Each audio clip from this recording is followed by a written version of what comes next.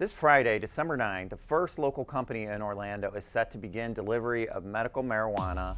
Knox Nursery, which is just across the street from the big Stony Brook golf course and community, won approvals from the state recently to be the only medical dispenser of marijuana in Central Florida. Starting Friday, they plan to start delivering medical marijuana to some patients that have a doctor's permission. Some people can also go out to the nursery to pick up their medical marijuana. We're not talking yet about the medical marijuana that voters authorized in November. That will broaden the products that are available to be sold to about anybody with a debilitating medical condition. Knox Nursery owners also plan a dispensary or storefront in the Ivanhoe Village area, which is right across next to White Wolf Cafe. So the version that Knox Nursery will be selling now is very low in THC, and that's the agent that produces a euphoric feeling, which is what a lot of people today smoke marijuana for. Knox Nursery's owners already have some city permitting to open their store in Ivanhoe Village, but the city actually has a moratorium right now, or a ban against any other medical marijuana stores in the city. So the owner of White Wolf Cafe, which is just next door to this planned dispensary,